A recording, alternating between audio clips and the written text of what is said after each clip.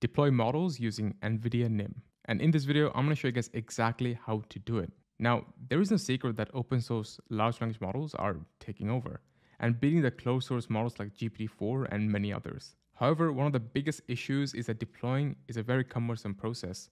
And this gets exacerbated when you're working with large language models, which are multi-billion parameters and multi-gigabyte models. Here comes NVIDIA Nim. This is a way to deploy LLMs in just 1 or 2 clicks. You can get access to large language models like Llama 70 billion and many other open source LLMs that have been released and that are going to release in the near future. This allows you to easily deploy LLMs, which handles scalability by itself, and it is very simple to use, so you get to skip the complex part. Now, let's get on with it. So the first thing you guys have to do is go to Try Now, and you'll be presented with a sign up page. Once you sign up, you actually get to use this for free. Now from here, as you can see, there are different models that are available right now, which you can use. You can use Google Gemma, you can use Mistral, and new models that are going to come out, they're going to put it over here.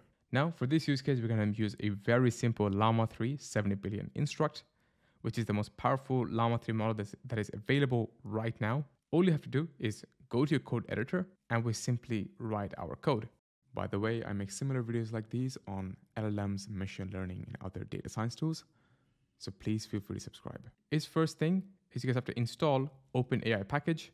I'm assuming many of you guys already have that. If not, you can just do pip install OpenAI and you're good to go. We're going to define the client, which is going to be OpenAI client. And in here, you have to pass in the API key. Now, I've defined my environment API key over here, which is actually provided from NVIDIA. And we're going to call this in this file over here. And to do that, we have to load our environment variables. So over here, I've done load.env, and then we extract the Nim API key from my environment package over here. And then we pass this variable to our function. And now what we do, we actually get to define which models we can use right now. So essentially, we are piggybacking OpenAI functions, but then we're actually passing in the NVIDIA API. So over here, you define your model. So in this case, we have a Meta Llama 3 70 billion instruct, and then we pass in the messages.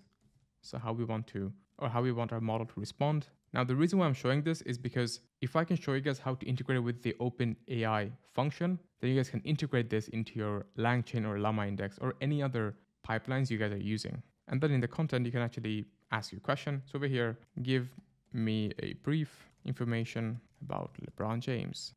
And then you can also define different parameters like temperature, top P, max tokens, and so forth. After we've done that, all we have to do is print out the responses that we get over here.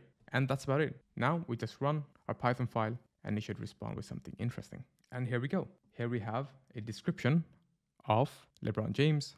You have LeBron Raymond James. Actually, no, his name was actually Raymond. He's from Akron, Ohio. And LeBron James is widely considered one of the greatest basketball players of all time, which I absolutely agree. Now that I've pissed off a lot of people in here, I just want to quickly show you guys how to get the API key. Now, there are different models, as I mentioned over here, that you can use. You can use 5.3 mini. You can even search for 5.3 medium. And whichever model you choose, you can get the API key from here, generate key, and it's going to generate you some key. And then you have your node, your shell, and different ways to use various models. Now over here, they've even provided the Docker configuration, so you can apply it to your application that you guys have. And yeah, that is a quick overview of NVIDIA Nim API. Now, they've also promised that you can actually deploy your own models through NVIDIA Nim. However, I believe this just got released a few days ago, and they haven't really updated the documentation on how to deploy a model yet. And when it comes out, I'm going to make a video on that. So if you guys found this tutorial useful, please feel free to subscribe. I'm going to make similar videos like these. All right, guys, have a nice day.